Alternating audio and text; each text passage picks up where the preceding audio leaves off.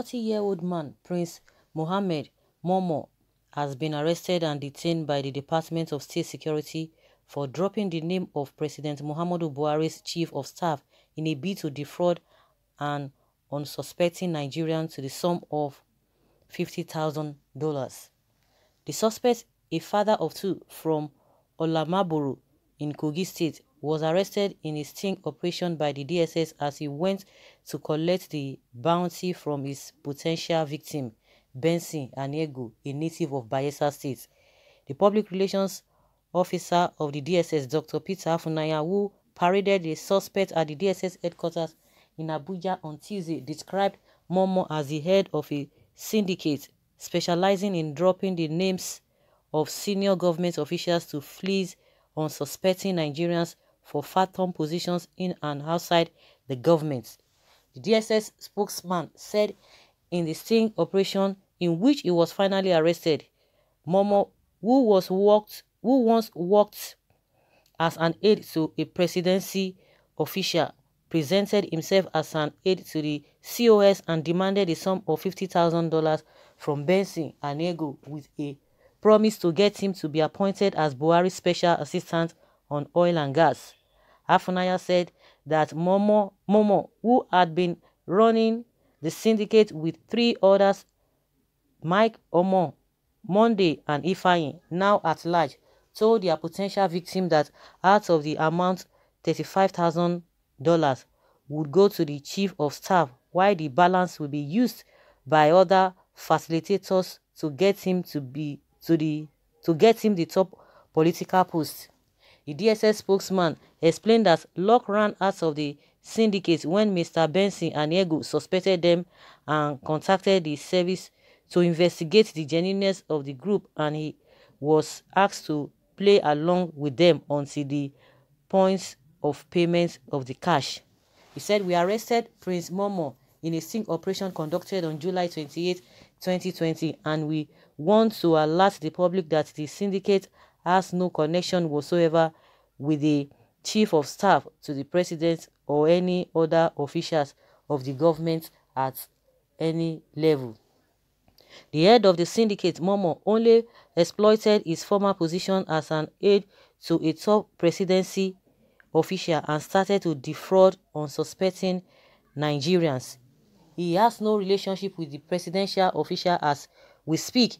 That is why we are pleading with Nigerians to desist from falling victims to fraudsters who continue to drop the names of top government officials for pecuniary gains. We will continue to fish them out and expose them for what they are, fraudsters and nothing more, the DSS spokesman said. The suspect, Prince Momo, who served as an aide to a presidency official between 2013 and 2015, confessed that he only collected a curriculum vitae from someone he wanted to help to secure a job, but did not know he would end up in what he called unfortunate situation. Afunanya said the suspect would be charged, while the agency's dragnet would be extended in order to fish out the other suspects on the run. Well, so guys, I don't know what you think about this, but all I know is that the Aso Rock, all of those things happening there, things are so porous in that place. You could imagine the last time when Femi Adesina himself and this guy, Ngalala, or what is his name, the media team, when I think that was when they stopped this presidency or the president trying to give a live broadcast, and because a lot of leakages, and it's happened, like it's been happening for some time, and it happened consecutively at that period. All the things that they were planning to make it seem as if it's a live broadcast, because of those porous and what have you, people were able to get their tricks that the president does not come out to give a live broadcast because the whole thing got leaked, and people are like, why should there be leakage or that Aso Rock to be porous to that extent? That means the people do not even do their job. So when people begin to see all those kind of loopholes, everybody wants to try. Let me try my own luck if it will happen. And don't be surprised, a lot of things have been going on in that Aso Rock that that they might not even want us to know. See what would have just They would have just gone through, because that has been the practice. That has been the practice, because if that has not been going on before now, because it shows that the corruption we are talking about is also embedded there, because he has seen a lot of people who have been doing it.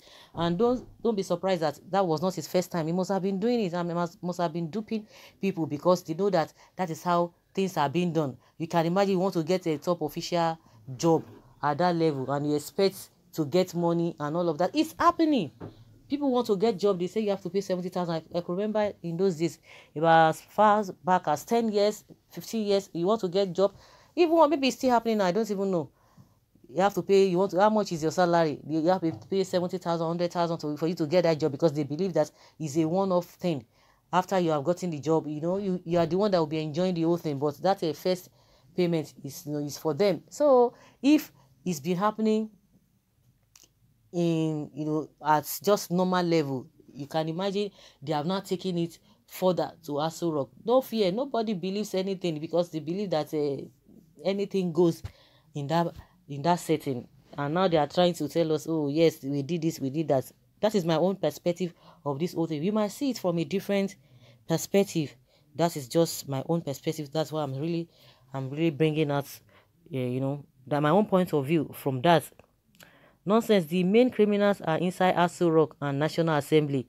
Why the present situation and hunger in the country, with the present situation and hunger in the country, people has resorted to all manner of fraud to keep body and soul together. Keep body and soul together. Although crime is never the best way out of poverty and hardship, but if we look that the way this public office holder are stealing and embezzling money and going unchecked, one will wonder who is worse between the criminal and the public office holders. Okay, very good of the service. Okay, a lot of atrocities have been going on. The real robbers, we know them. Just like she always said, forget Hush Puppy. Hush Puppy is the baby. That's when you talk of daddy and grandfathers of whatever, they are there. We know them. You don't even need to look for anybody. We are talking about this one is trying to scam people, and those who have been scamming the whole country, they are there, and we are staring at them, and we will still be clapping for them. Oh, well done, thou faithful servant. And you know what they do? You know the atrocities they are committing, but they will not learn. See, most of their colleagues now, they are doing now. They will not learn, because they will believe that that is that one's destiny. So it's unfortunate that we are going to be hearing this kind of a thing, Aso Rock, this and that, because that has been the order of the day. The guy cannot just start all of a sudden if he has not seen a lot of people doing that. So guys, let's hear your opinion. Like I said, we see things differently. Let's hear your own point of view from this whole thing. Thank you.